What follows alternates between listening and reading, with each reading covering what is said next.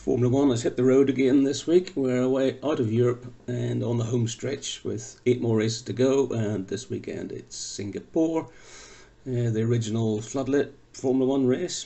The track's a little bit different this year. There's building work going on, so it's shorter, it's got 4 less corners, which will make it a little bit quicker, and the race should run under its 2-hour limit.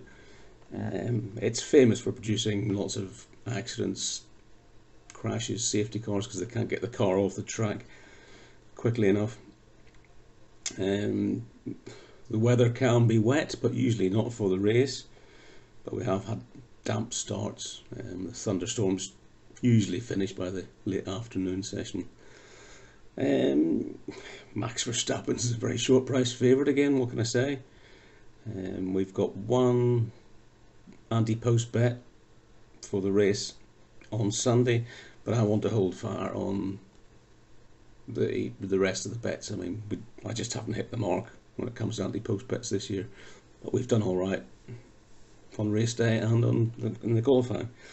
So one bet at this stage, and then we'll be back on Saturday for qualifying. Let's hope we can find another one in there.